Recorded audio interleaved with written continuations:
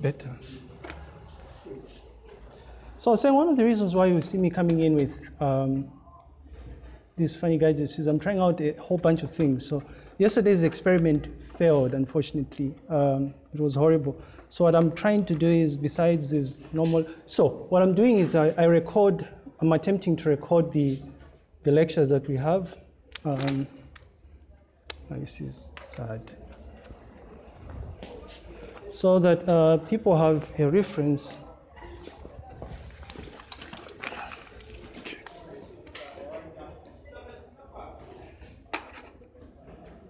I don't know what happened there.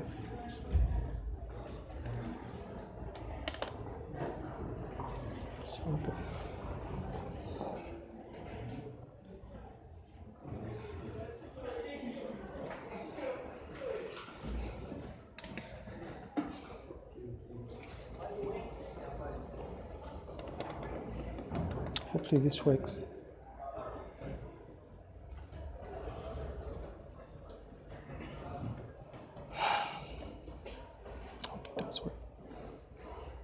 Right, so I was saying, I want us to experiment with, well, it's me doing the experimentation. So yesterday's experiment failed, unfortunately. The plan is to, besides these, the plan is to just record these lectures so that you have something other than, Madam, you want to, so that you have another reference aside from the slides, right? Now, the lady will probably, one of you will have to move because you're obstructing, but don't know who. All right, so.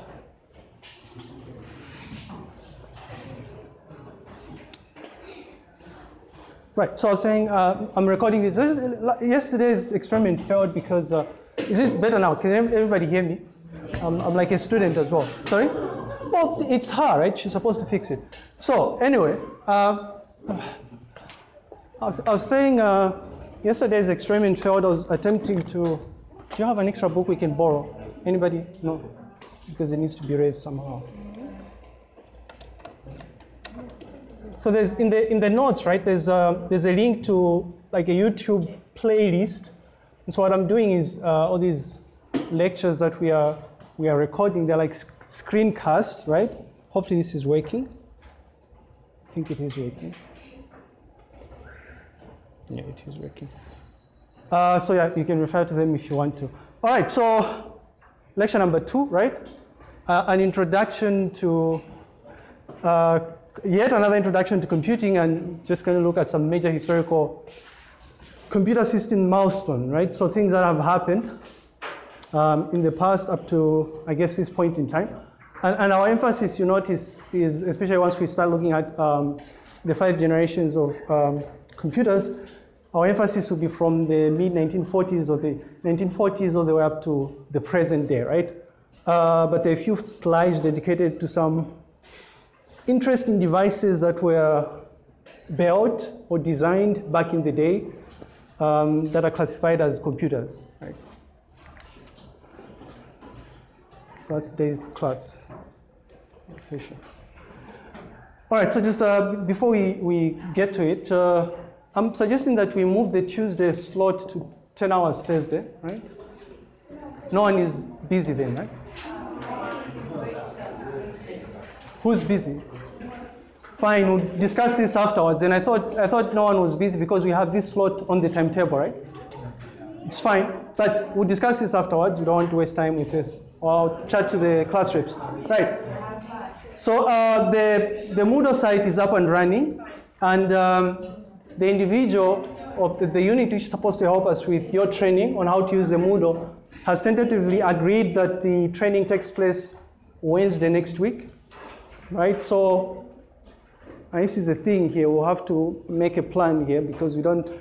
We are working with somebody else's schedule, so we cannot change what they're suggesting. So if you don't have time, you just have to figure it out, or maybe make sure that you make friends with someone who's going to attend the session on Wednesday, right? So there will be a training session, a Moodle training session on Wednesday during this slot.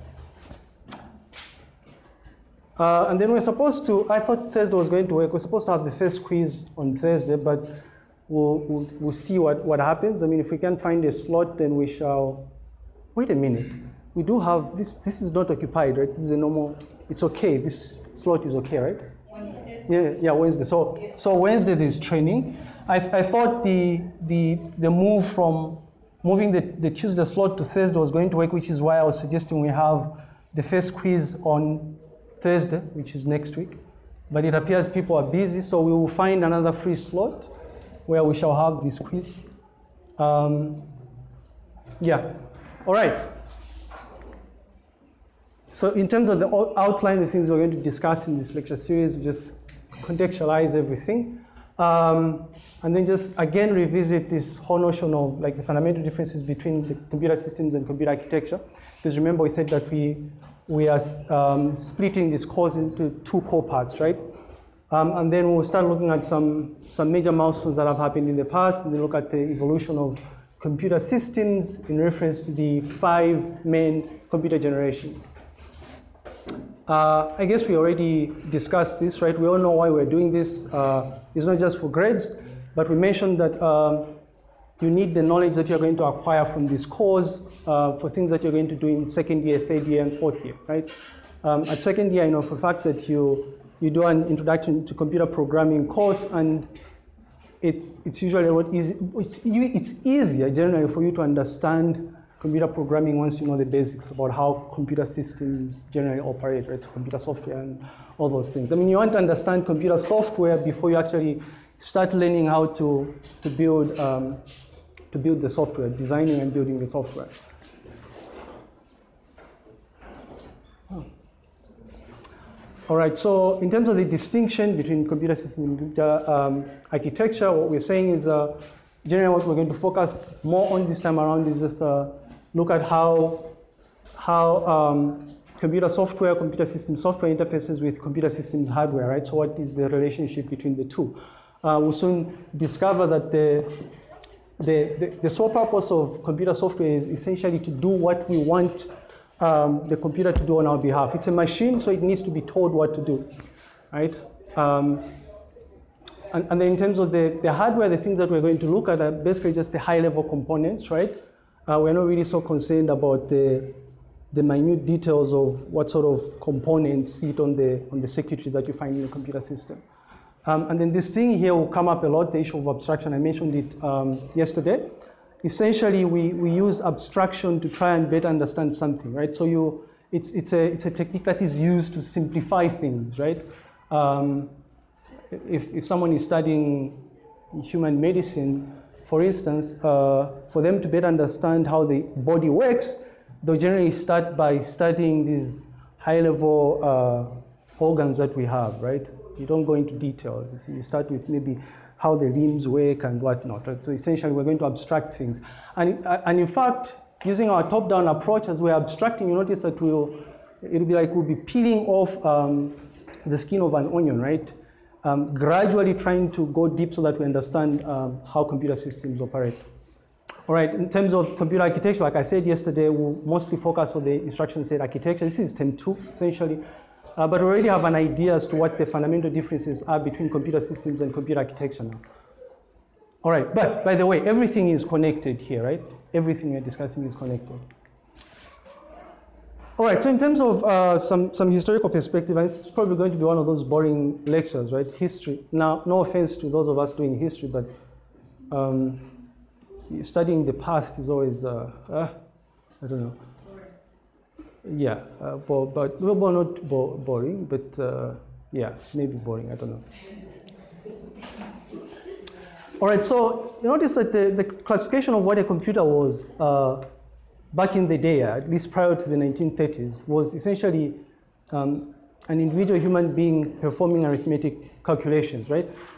A computer to compute, right? So any person who was in a privileged position to know how to perform these basic calculations, and I'm guessing they were basic calculations back in the day, was considered a computer, right?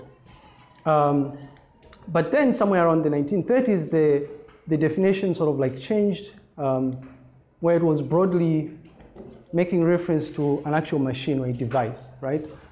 But the modern day definition and the definition that we are explicitly interested in, defines a computer system as being an electronic device that has the ability to accept input, yeah, process that input, because the input is data essentially, right? So process that input, optionally store it somewhere, temporarily or maybe permanently or something, and then generally produce some sort of desired output, right? So it's, ideally, these are the core features of this thing we are calling a computer system. It's an electronic device. It has to be an electronic device, right? It accepts inputs or input, processes data or input data, optionally stores it, and then produces output, right?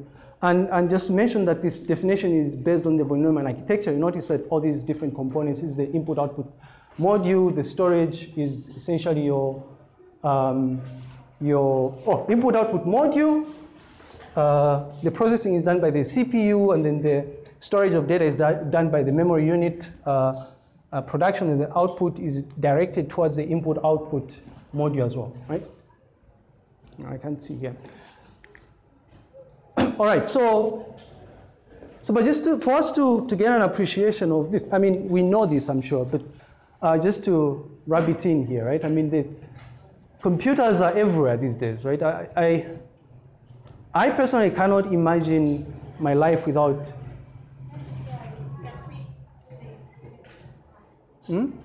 I don't think it's the problem is probably the lights, right? I don't know if you need to switch off the lights. Or the windows, right?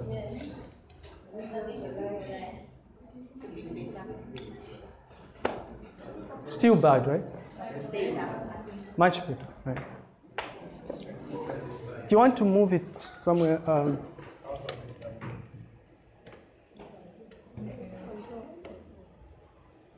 Do you have?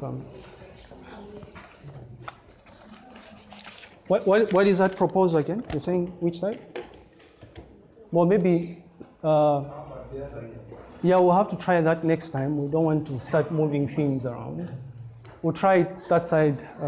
I can't remember why we started using this. There's a reason why. We used this venue last year, and there's a reason why we started using this. Why? I don't know. And I think she's the only one who can see, right? Everybody else can see? Yeah? Yeah, anyway. Right, so in terms of, I was saying that computers are everywhere these days, right? And we can probably spend the whole day, if not the whole year, but the whole day, maybe the whole week or month, discussing the various case studies out there, scenarios where computer systems are useful. So I thought I would just give a few unconventional examples. Now, these are probably things that you might have come across or you've seen somewhere, but I thought it would be nice. I mean, there's a lot of work being directed towards artificial intelligence, so building robots or autonomous robots, right? Boston Dynamics does a lot of this work. If you go on YouTube and just Google Boston Dynamics, there are a lot of cool videos that you can see. I really like this example because it's localized. So Zesco has these prepaid gadgets that you use to, I guess, purchase additional electricity units and check your units or check the previous meter reading. So you use a combination of different keys, just like you use the USSD codes. Use the same approach here to specify if you want to generate some sort of monthly report. So you want to figure out how much electricity you consumed last month, for instance, or last week, or yesterday, right? This is an iSchool initiative. So iSchool is working towards trying to make education more effective. So what they do is they use pre-built tablets, arguably cheap tablets, and then they load them up with learning content. I think currently they only go up to grade 7. So they have content from grade 1 up to grade 7. And this content is, so the tablets that they sell clustered into 3. So there's tablets that are meant for learners or students, tablets that are meant for teaching, so for teachers, and the other edition is called the home edition. So this is ideally supposed to be used in collaboration, in conjunction with the parents, right? So if there's homework, then the parent will use the home edition to try and help or guide the child. There's a lot of exciting work that is being done by way of space exploration. That's the International Space Station here. Now this is interesting. If you look at our definition of an electronic device that accepts input, processes the data, stores it, and produces output, then by convention, obviously, it makes sense that these things that we see, the traffic lights, right, when we are on a bus or driving around and the lights turn red or green, we know that there's some input that goes there and the output is red or green, right? There's obviously some processing that takes place inside. It's probably some automated process, like most of the traffic lights that we have here are probably automated in such a way that it will turn red for a specified number of seconds, right, or minutes.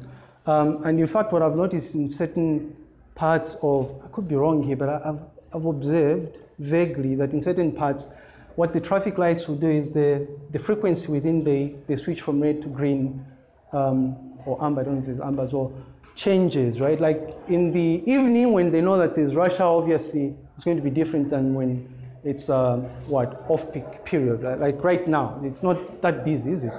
People are busy at work. I don't know if it's almost lunch, right? So by convention, obviously one would argue that this is actually a computer system, right? Type of computer system. And really we'll understand why this is a computer system once we look at the different categories in the next lecture, right? And I thought this was nice. Now, is a story about, I don't know if I have, okay, I'll explain the story right now. So people are increasingly using this, and I know a lot of us in here are using this, right? Or have used, anybody used the drone or something in here? Anyone know a drone? You have? Now it's illegal, right? You know that? Yeah. Strange, really. I was talking to someone the other day. They work from engineering, and so they do, I think they're obsessed with doing research in robotics, and what they were telling me is that, I don't know which body is responsible for this, but apparently it's illegal for you to fly a drone. You need a license before you can fly it, unless if you're flying it within the confines of your private property, right? Which is what I do. It's not my private property anyway. But maybe in the next class I shall bring this. It's one of those cheap ones. I was just curious to see how this quadcopter works, but once we have a broad discussion about what a computer is and we look at the different categories, we want to see some of case examples. Not just this, right? This is, when we are saying a computer system, it's not just that thing that's sitting there, right? All right, so I was talking about MWAU. Now, if you really, based on the description of MWAU and linking it really to our definition of what a modern day computer system is, then we know that the MWAU tablet, by convention, or by definition actually, is a computer system, right? It's an electronic device. It accepts input, right? So if you're a child who is in grade 1, the input would be like your gestures, right? You're playing around with the touch screen, you don't know what you'd be doing there. There's a processing that happens internally. Definitely data is being stored. Interestingly enough, the output is, there's a lot of different things happening by way of output, right? So the child might have headphones plugged in which case the output would be sound, right? The output is also on the same interface that you use as an input kind of entity, right? So you see something on the screen, right? So if the child is watching a video, what they are watching is the output. So again, back to our example, the input here, this is interesting. I thought I deliberately put this here because one of the things we discussed yesterday was this notion of, when we're talking about input, we mentioned yesterday that it's not really the case always that the input is coming from a human being, right? Now, interestingly enough, what the Helicute quadcopter, what the people that designed this did, in addition to this gadget here, is they've come up with, or they implemented an application, right? So it's an app that you install on your phone. And so besides the actually handheld controller, you can use your phone to actually control the quadcopter. Now, obviously, if you're using your phone, then your phone is the input device, right? So the phone is not a human being. So I thought I'd put it out there, right? So input is either coming in from that handheld device or the mobile device application. And then there's processing that happens in here. I mean, as you are flying it, obviously, depending on how much you you move your finger or something on the screen, if you're using the mobile app, it will probably move at a much faster rate or a much lower rate, right? Same goes for the controller. Depending on how much you move the knob or the joystick, then the speed increases or decreases, right? So that's input. And then in terms of processing, obviously, I mean, I don't think this is that sophisticated, but there are certain autonomous drones, like it's coming here, that will automatically determine where they are located, right? So they use GPS, right? And then internally, it's doing processing to figure out where it is, right? Because it's autonomous, one of the objectives is it needs to figure out where it has to go, right? For it to figure out where it has to go, it has to periodically calculate its position, right? So there we go, processing. It has internal storage, temporary and permanent. I think you can also slot in a micro USB, micro SD card in there. But what I do because it also has a video camera, what I do when I'm getting video footage is I'll use my mobile phone, in which case the video is actually stored on the phone, not on the device. So the device is getting the video footage, but that's automatically being transmitted to my phone. Again, the transmission of the data that is being generated by this drone, not the drone, but the camera itself is being automatically transmitted. The output is being transmitted to the device, right? So it's not a human being seeing the output again, it's a phone. And then I use the phone to see the output, right? Right. I thought I would put this out there just to underscore the fact that when it comes to these things we're calling drones, right? I mean, they're not just used for fun, right? There are people that are using drones for a very serious thing. So a company called Zipline International, please visit this URL. They've come up with these autonomous drones, which they call Zips. Surprise, surprise. They're autonomous because all they do is they feed them with input data on where they're supposed to go. And interestingly enough, they work in the health sector. They're used in the health sector. So in Rwanda, for instance, what they're used for is they're used to deliver things like vaccines to remote places, right? So Rwanda, just like Zambia, has certain places where we have a stone in here. Rwanda, just like Zambia, has certain places that are impassable, right? Like, well, I don't know, I'm told there are places in Zambia where vehicles can't go or something. And when we have elections, apparently ballot boxes are delayed because need to use boats and whatnot, right? So what Zipline does in Rwanda is they deliver important things like blood, right? So if someone needs a blood transfusion in some remote health center, the people there will use SMS or WhatsApp apparently to send details of what they need. So need a blood transfusion, this person needs some blood, right? So please send this much blood, or we need vaccines in this area, please send this much vaccine. What they send besides the request itself is where they're located, obviously. But perhaps not, perhaps the location is automatically computed, because we know that these days, I mean, if I'm browsing right now, if I send an SMS, Airtel knows exactly where I'm sending the SMS from, right? Sorry, I'm using MTN. MTN knows, right? All these things are being captured somewhere, right? So you can automatically determine where all that is taking place, right? Again, pay particular attention to, I'm ranting about all these things because I'm trying to, again, refer us back to our definition of what a computer system is, right? So pay particular attention to things like the input, what sort of processing takes place, right? Where data is stored and the type of output that is produced. Now, I have a question, right? What do you think is the output here? So there's this autonomous drone and I'm at this remote health facility and I say, well, let's say this remote health facility is in Kanyama. I send an SMS, say I'm in Kanyama and we need vaccines, right? They receive the input and then they send this autonomous drone. What is the output and where is it sent to? Yeah?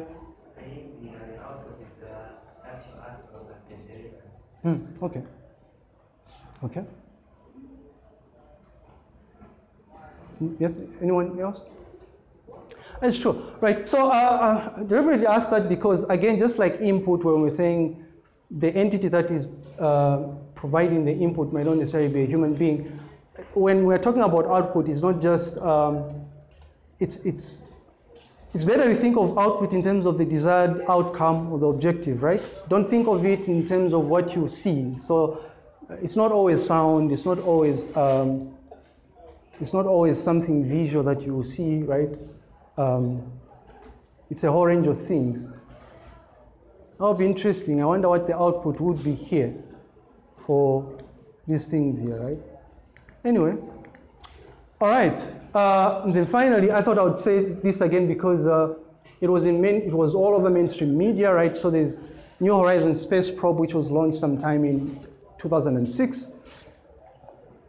I want you guys to pay particular attention to these things here, right? Because it's so far away from Earth, right? There's a lot of interesting things. So small. I mean, the type of computers that they have on board this space probe here is small, obviously, for obvious reasons, right? And the mere fact that it was built in 2006 means that there were certain disadvantages here. But bottom line is we are pointing you to the fact that there are other interesting applications, right? Like space exploration.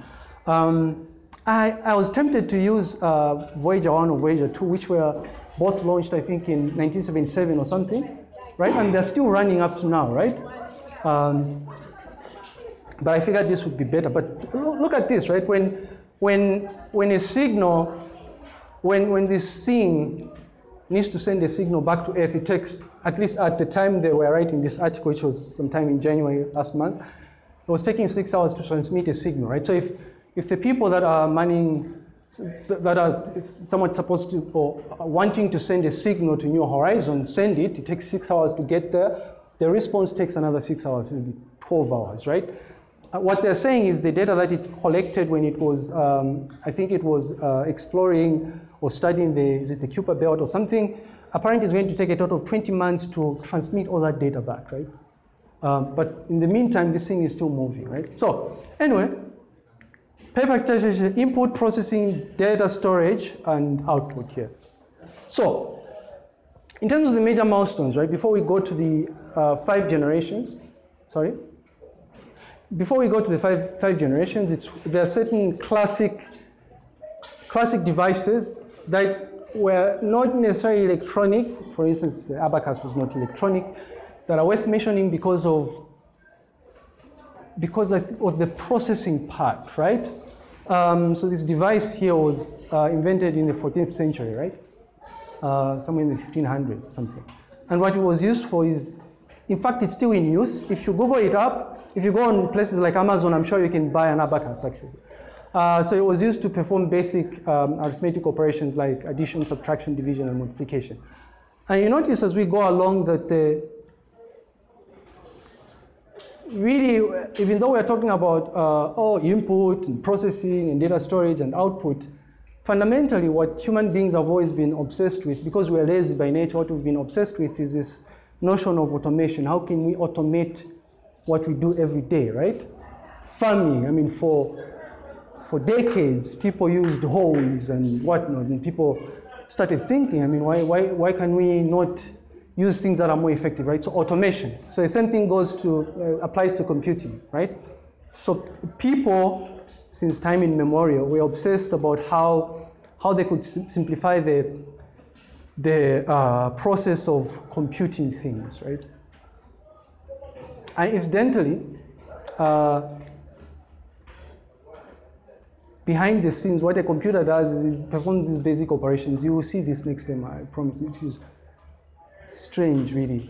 Say you're typing, but internally what the computer is doing is interpreting those commands into basic arithmetic operations. You know, add this operation so that you move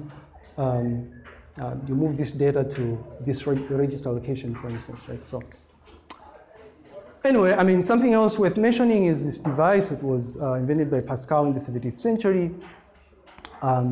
Again, similar to this, it was used for basic arithmetic operations, except this time around, you notice that the difference here is, this is more or less like a machine of sorts, right? This is not a machine. I mean, maybe it's a device, but it's not a mechanical device, right? It's a manual device, anyway. You don't have to write these things. They're going to be available for you. But you can write them if you want to. It feels nice to write. But also, apparently, there are studies that have been done where that story time, because I see people are bored here.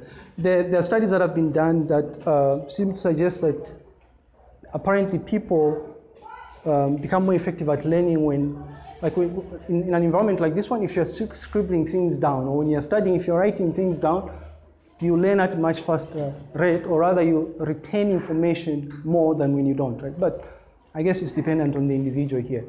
And then Babbage here came up with, you notice we're inching closer to our definition of modern day computer system. Babbage introduced an analytic engine here.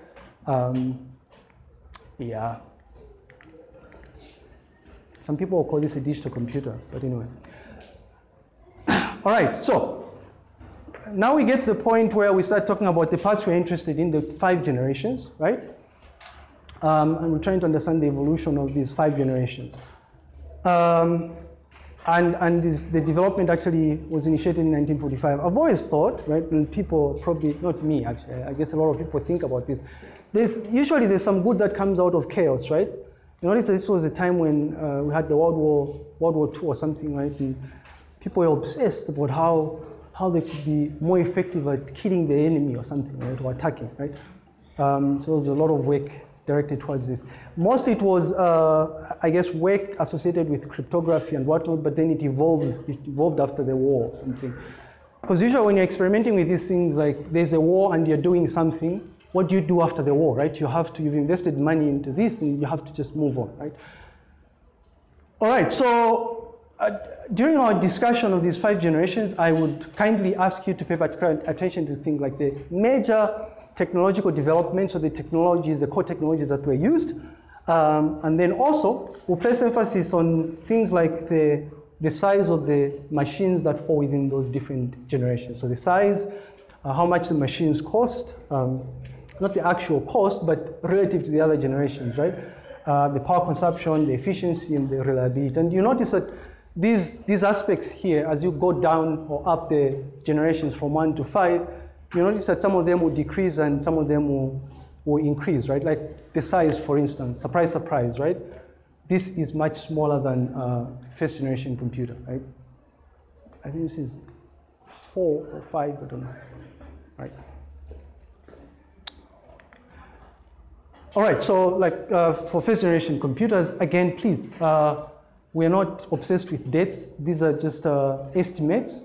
Depending on the book that you're reading, the dates might be different, doesn't matter, right? What we're interested in are the technologies. Because in fact, the generations overlap somehow. So you find that certain computers that might have been designed in the 1950s actually fall within the second generation, So we just want to pay particular attention to the different aspects, right? And the major technological developments here. So major technology here is the vacuum tubes that were used in the first generation, right? And these things do nothing more than just regulate the flow of electricity. They did that. I don't know if they're still in use. I remember when my parents first bought a television set, it was one of those big sets which had a vacuum tube, right? So in the 90s, that technology was still in use, right? Like, hey. But some of the traits here, these were like really huge machines. Classic example, ENIAC, right? Look at the size of the computer here, right? It would literally fill the whole room. Like literally it's filling everything you're seeing here is a part of the ENIAC, the machine itself. So you have magnetic tapes here for storage, right? And I guess the processing was probably taking place somewhere here. I don't know what this is. If you're curious, YouTube has a lot of nice footage. So if you just Google up ENIAC first generation computer, you're bound to find video footage. I mean, most of these things are actually in museums somewhere, right? So, I mean, they're probably videos. So if you want to get a sense of doing this, right?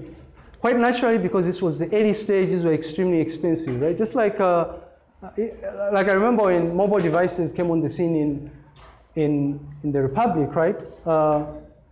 The funny thing was the SIM card was more expensive than a mobile device, right?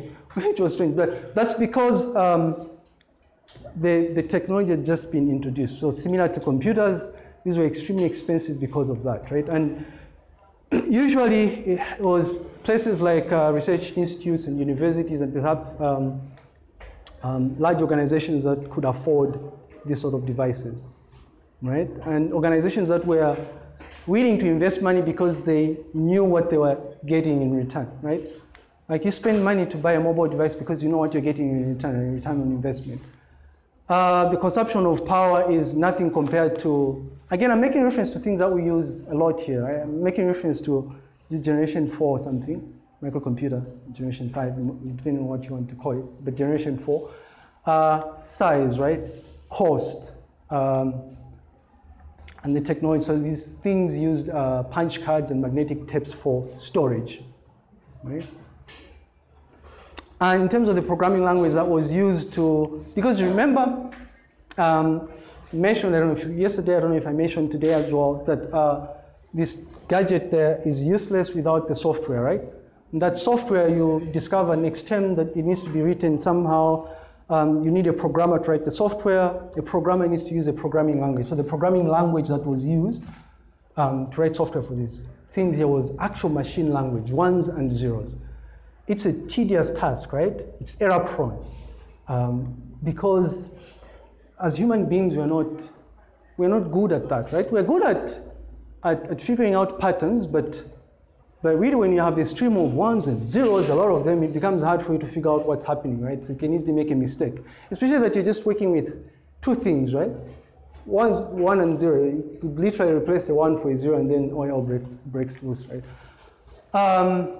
And then for second generation computers, the major technological development here was the transistors, right?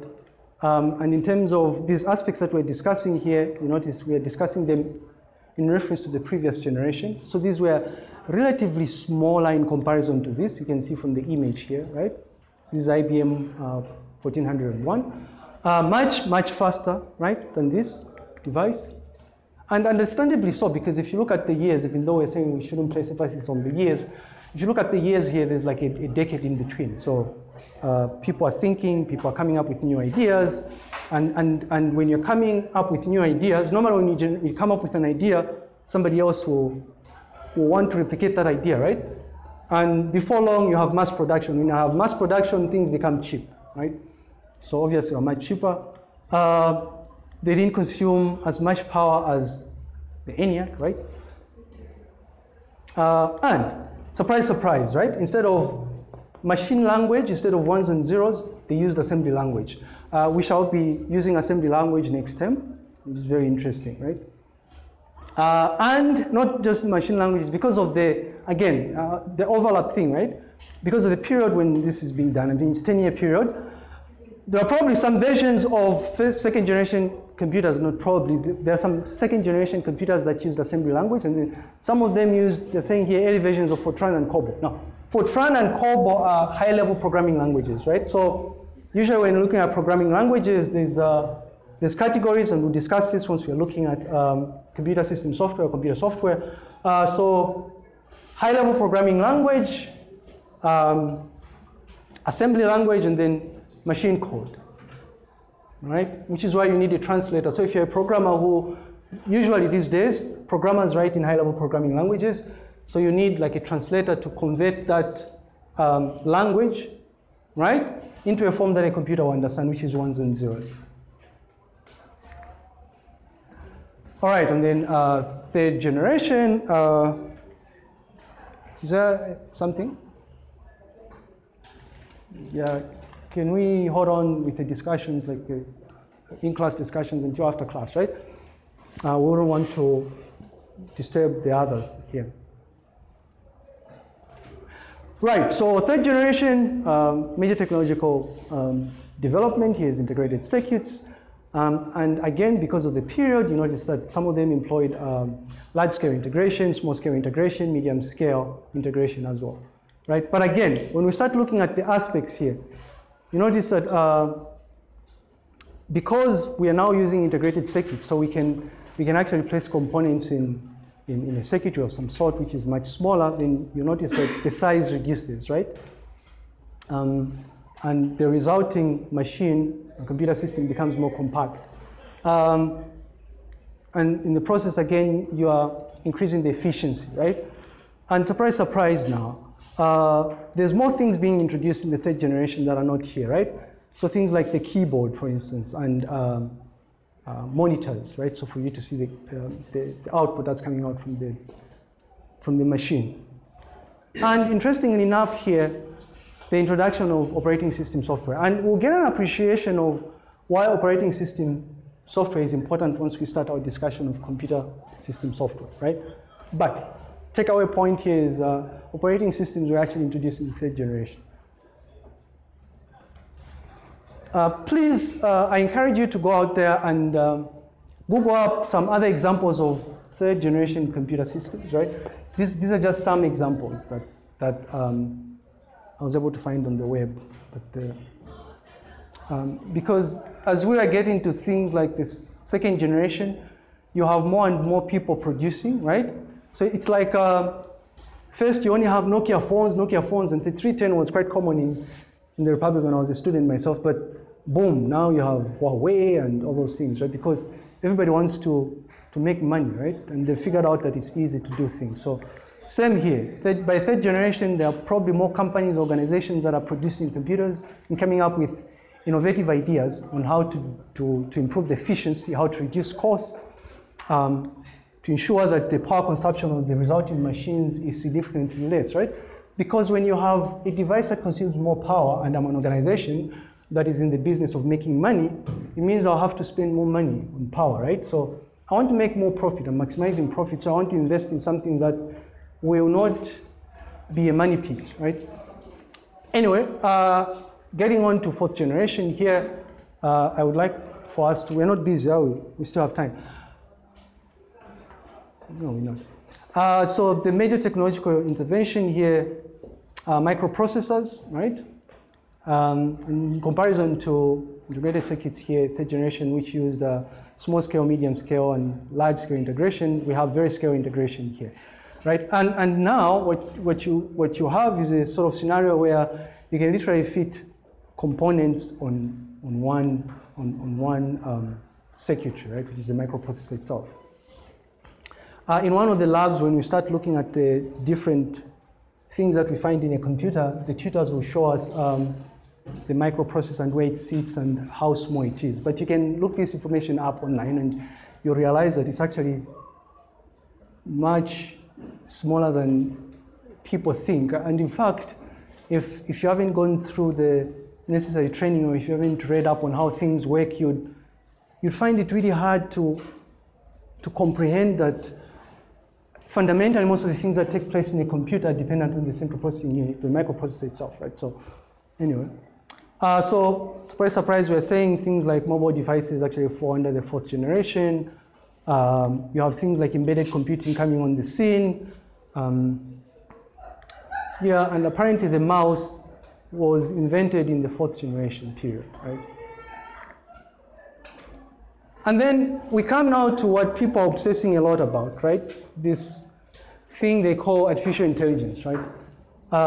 There isn't really much technological interventions here, but really it's people obsessed with the techniques to use to try and make the way we interact, the process of us interacting with computers more effective, right? So instead of you typing on the keyboard, people in this generation started obsessing about voice input, right? You know how if you have a thing, I don't know if people have used Siri or Google Voice, hello Google, right? So here you can search on my phone. I don't have to type in the search phrase if I want to search for information. And you just use the microphone here and just search the history of Zambia or something. And it does like speech synthesis behind the scene. And essentially all that is just software, right? So people are designing software to do that. Natural language processing, image recognition. I was sitting in a really interesting talk. Well, I suppose it was interesting, nothing novel about it. But this master's student was doing a public defense is it before last week actually? And what he was working towards is he's proposing a way, or his dissertation proposes a way of automatically, so implementing a sort of setup where you have one of the components implemented was automatic number plate recognition. So you know the checkpoint at UNZA there where you normally have those security personnel, people who help keep us safe. They write down, they have a huge book, right? So they write down number plate of every vehicle coming in because there have been a number of thefts on campus, so be careful. But what he's saying is we can automate that whole process. Instead of using a book, you can just have like a camera somewhere, and then there's automatic image recognition. So you take a snapshot of the number plate, and then you remove the noise and whatnot, and then you figure out, say, this is AAA 1257, whatever, right? But all that is artificial intelligence because it actually falls under a branch of AI called machine learning, right? So things like supervised learning, where you have to initially teach this software how to recognize number plates, to say when you see something like this, do this, blah, blah, blah, right? So it's supervised learning or unsupervised learning. I have some students this year that are probably going to use some aspects of supervised learning, not number plate recognition, but something easy, right? And then increasingly, please go look up deep learning, right? People are obsessed with machine learning now. I mean, it's probably one of the hottest fields in computing now, right? And it's all tied to the fact that people are doing fancy things like trying to come up with robots that do much more. Robots that are able to think on their own, right? So you initially train it how to do certain things, and then eventually it starts learning on its own and doing more complex things, right?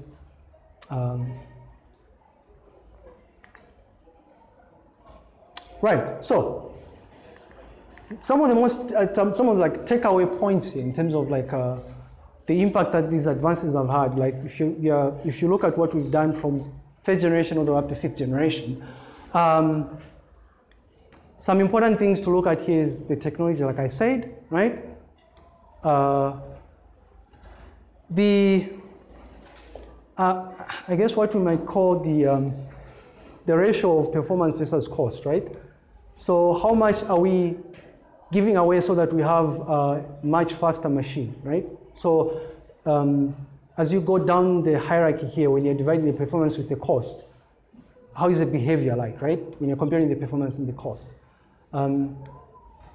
Interesting enough here, these days, machines are more efficient and they're cheaper, right? Which is why this number is much larger here. In the first generation, the performance was directly related to the cost. Right? So you can actually draw a nice graph here. I thought this slide was there last year. Though I always think it's nice to give like case studies or examples, especially for things that we can't actually do. So there are different aspects here for the UNIVAC, right? The speed in terms of how fast it was processing instructions per unit time here. Guys, please compare this with what we call the processors these days. They'll say, oh, my phone is, or my computer is, it has a processor that oscillates at, is it 2.5 gigahertz, right? Now the gigahertz is, giga is what? How many zeros do you need to append there? Yeah, but how many, right? I don't know. Sorry? 5. Gigahertz. What's the power of 10 when you talk about gigahertz? Don't know. Ms. Gondo, don't know. It's fine. I'm not putting people on the spot here. But what I'm trying is a giga, right? It's about mega is kilo is 1,000. It's about 9 zeros, I suppose. Now compare that. So the UNIVAC was operating at like roughly 2,000 operations per second. But a modern day computer operates at now how many thousands are those, right?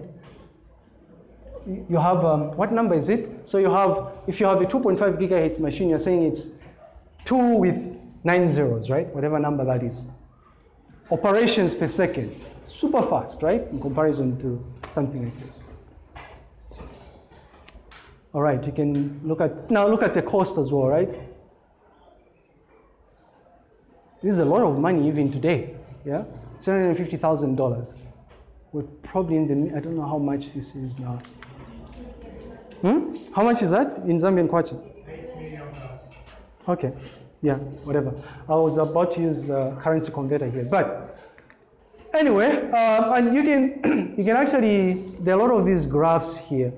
You notice this graph here has things like the efficiency here on the y-axis, and this would be the, I guess you could look at this as being the generations of the number of years. So from 1945 to somewhere in the 2000s here, you notice that performance is increasing, right, as you progress through the generations. Right? And also, I mean, things like the form factor, like the devices are becoming much, much smaller. Power consumption is becoming less. We can make do with batteries these days, right? Guys, is this a computer? Sorry? Is it a computer system? Hmm? Computer device. Yeah. Input is what? These buttons, right? When I press this button, what's the output? The laser pointer. When I press this key here, it goes forward, right? But the interesting thing is this input is going to that machine, right? So now there's a couple of interesting things happening here. So the laser pointer is interfaced with the computer, which is why I need that USB thing here. And then the computer interfaces with the projector to move it. So there's input is not coming from a human being, but input going to this device is coming from Lighton, because Lighton is specifying, I want to go forward, I want to go back, right?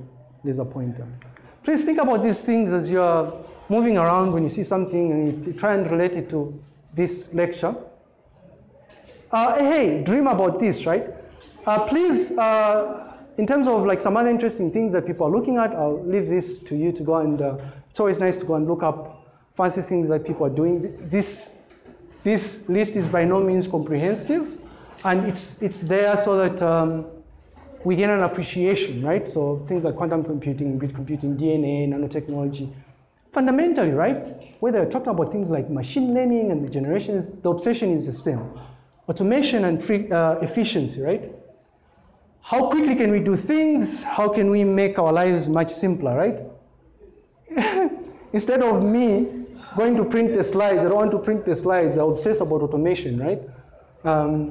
I would much rather archive them up somewhere and also have like a screencast of the lesson as well. But nothing to do with computer systems. So, in summary, right, a quick rundown, and I'm guessing those of us doing history are happy that we had a history lesson here. Yay. So we define fundamentally the things we focused on is the definition of what a computer is. We are now hopefully at a stage where you look at an electronic device, you can determine whether or not it's a computer system, or it can be classified as a computer system, right? We looked at the different generations of computer systems and how they've evolved in terms of the major technological advances and those core aspects, right? Efficiency, power consumption, the cost, the size, reliability, how are these things changing as we are progressing? How are these attributes or aspects changing as we move backwards, right? If we were to go back in time, now hopefully, and I won't be alive when they invent time machines. If people go back in time, you know, what will happen to the computers they're interacting with? I don't know. All right. Are there questions, concerns, comments? Yes. Did we go over? Yes, please. And also, we shouldn't have really, we have a lot of time, it's lunch time, or have a meeting. Yes. Ask the class reps, they will show you exactly how to do that. We discussed it twice. But you have that document? Yeah, so it has links on where to go for this. So after this class, I will go and upload these, if I haven't uploaded them yet. So you'll be able to access them there. Hey, look at, is this gonna work? So I have 2 input devices, which is nice, right? I can do that. Anyway, so these are all is this a computer system? Huh? Don't know. Thank you very much. I will see you on Monday, right? Hey, listen, sorry, I don't know when we're going to, we'll come up with a plan on this, once it's confirmed here, and I need to synchronize these things.